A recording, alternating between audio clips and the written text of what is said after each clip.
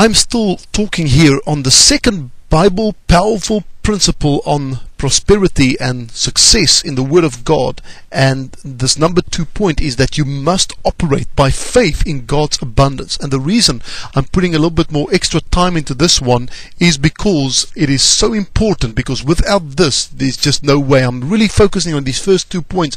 Number one, if you have to focus on operating in the advancement of God's kingdom, because without that there's just no point to this whole series. And then secondly, you have to operate by faith in God's abundance, because without that there's just, you're just going nowhere in this series. So I just talked about Job, but now I want to take you back to the book of Genesis. By the way, you say, why didn't you just start in Genesis? Well, Job was actually the first book in the Bible that was written. Many people don't know that, so I just started there with Job. But now I'm going back to the second person that I found in the Word of God that was so tremendously blessed.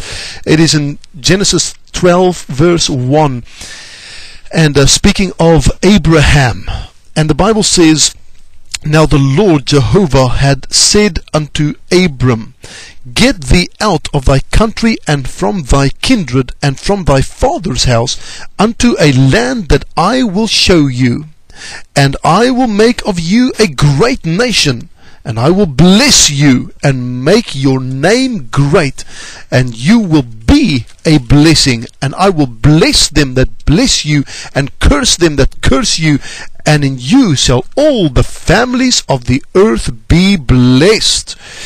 If we had any doubt that God wants to bless a man, you just have to look at the book of Job, and then secondly, Genesis chapter 12 verse 1 through 3. God goes out of his way to tell Abraham in verse 2, "I'll make you a great nation." He says, "I will bless you and I'll make your name great." Did we not just read about Job? He was the greatest man in the East. That means the most wealthy. Well, in this way, God is saying, "I'll make your name great." That doesn't just mean he's got a good reputation, and that is included, and that even in itself is greater than gold and rubies. But it says, "I will make your name great, and I will make you will be a blessing." I want to ask you, are you in the place where you are just poor, or are you blessed, or thirdly, are you a blessing? You see, the Bible says it's more blessed to give than to receive. Many people just want to receive, but God wants you to be in the place where you can give. And to give, you got to be able to receive. You got to receive first to give. And so it's wonderful. It's more blessed to give than receive. You know why? Because you have something to give. Hallelujah. Isn't that awesome? And the Bible says that God wanted to bless Abram in such a manner that not only was he blessed, but he would be a blessing. You got to pray this prayer and say, "Lord, bless me in such a way that I will be a blessing." Don't just bless me that I'll just be blessed, but that I will be a blessing, that I will have so much finances that I can bless the kingdom of God and those in need with it.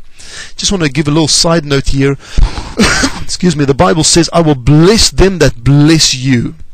Many people relate this only to our dear friends in Israel. Thank God for the nation of Israel. But you know what? It is not limited to that, and that's part of God's great dispensational and prophetical plan. But you know what, my friends? The Bible teaches us here, and sometimes we have this wrong idea, if you just kind of just bless the Jews, then you'll be blessed. And I understand that part, but you know what? God is not racist. I don't want to go on a sidetrack here. I just want to say I love Israel and I bless them, and I know it's God's part of prophetical plan.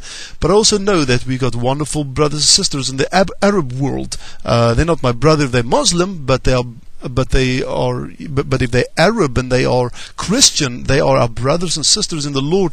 And I even pray for our enemies, you know. But sorry for going on the sidetrack here. But what I'm saying here is that the Bible says that in the New Testament that the blessings of Abraham would come upon you. Let me read to you here in Galatians chapter 3. Just write it down. Galatians chapter 3 verse 13 and 14. Christ has redeemed us from the curse of the law. Now, what is the curse of the law? When you read Deuteronomy 28, at the latter part of it, you will see it's poverty, it is sickness, and everything goes wrong. That is the curse of the law. But thank God, when Jesus died on the cross, He redeemed us from that curse, being made a curse for us, as is written, cursed is everyone that hangeth on a tree. It's speaking of Jesus who died on the cross. He became a curse, and He took the curse of the law, poverty and sickness and depression and fear and all the bad things. He took upon Himself and killed it on the cross, and He rose from the dead, free from it in Himself, and to free us from it. But now I want you to notice verse 14, that the blessing of Abraham might come upon the Gentiles through Jesus Christ, that we might receive the promise of the Spirit through faith. Hold on now. We just read in the book of Genesis chapter 12 verse 2 and 3 that God would bless Abraham. He'll make him a blessing. And then He says, I'll bless them that bless you, curse them that curse you. This is the blessing that was upon Abraham. And many times we only relate it to a national country or a people group, but listen to this, that is in error. And I've already explained my position on that. But you know what, my friends? The Bible says that those who have Jesus Christ in their lives, they have the same blessing. Are you a child of God? Have you accepted Jesus Christ as your Lord and Savior? The Bible says Jesus died on the cross. Verse 14 of Galatians 3:14, that the blessing of Abraham might come upon the Gentiles through Jesus Christ. Have you been a non-covenant person, but you gave your life to Christ? Praise God. He changed things around. You are now not without a covenant. You now have the same blessing of Abraham and the same desire that God had to bless Abraham.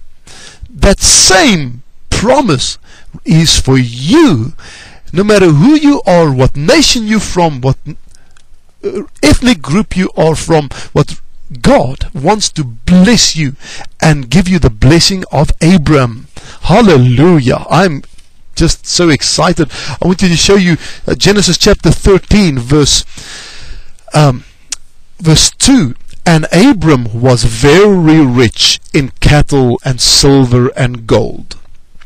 Now you say, well, where did Abram get that? Well, God blessed him. God blessed his business. God blessed his entrepreneurial enterprises. You know what? He was rich. So sometimes we think of that 4-letter word as something terrible. Rich. And yes, if we focused on only that, we are just losing out, and I've already explained that. But you know what? The Bible says Abram was rich in cattle, in silver, and in gold. Praise God. You say, well, that was Abraham. Did I not just read to you in Galatians 3 verse 14 that the blessings of Abraham would come upon you if you have Jesus Christ in your life? Hallelujah. I want you to notice chapter 14 verse 22, and we're only talking about Abraham so far. It doesn't look like I'm going to have this, but let's just go forward. We'll see. Genesis chapter 14 verse 22. The Bible says, and Abram said unto the king of Sodom, I have lifted up my hand unto the Lord, the Most High, the possessor of heaven and earth, that I will not take from thee a thread even to a shoe latchet, and I will not take anything that is thine, lest thou shalt say, I have made Abram rich. Abram said, I'm rich because God made me rich, not because you made me rich, king of Sodom. I'm not taking nothing from you. I'm not depending on you. And in today's days, we're not depending on any person, no benefactor, no government, nobody. We are relying on Jehovah Jireh, our provider. And so when we are rich because God made us rich, not because man made us rich. And this is such a powerful principle. I'm going to continue talking about the other people that God blessed, because I want you to understand we're talking about you must operate by faith in God's abundance. And this is so rich, and there's so many good stuff here that I just have to give you another clip or two on the subject, because it's just so important and so powerful and will help you. So remember, our number one principle was that you have to operate for the advancement of the kingdom of God, and number two, that you must operate in faith in God's abundance.